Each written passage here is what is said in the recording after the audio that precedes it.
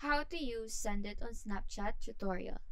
So first, make sure that you have both Sendit and Snapchat application on your mobile device. Open the Sendit application first and then enter your age. Click on the Let's Go button and you will then be directed into the Snapchat application. And here you need to confirm that you will continue in connecting Sendit to the Snapchat account that is logged in this device. So simply click on continue, and as you can see, by clicking on the continue again, your Snapchat username and Bitmoji will be accessed by Sendit. So if you're okay with that, then simply tap on continue again.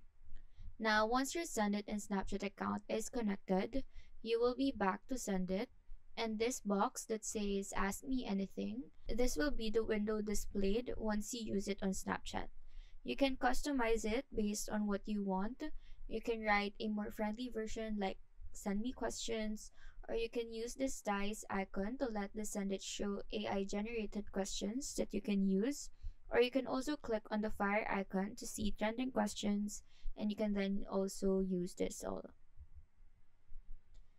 And you can also use these ones. You can also edit the font of your text and the background.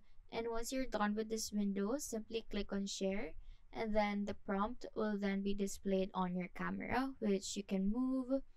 Now take a photo and then send it to your snapmates, or you can also send it on your story so that every friend of yours can see. And from there, your friends who can see that story can now ask you questions to Sendit. So that is how to use Sendit on Snapchat. Do let us know if this video helped you out, and if you have any questions, feel free to drop them down below. Thank you for watching and have a nice day.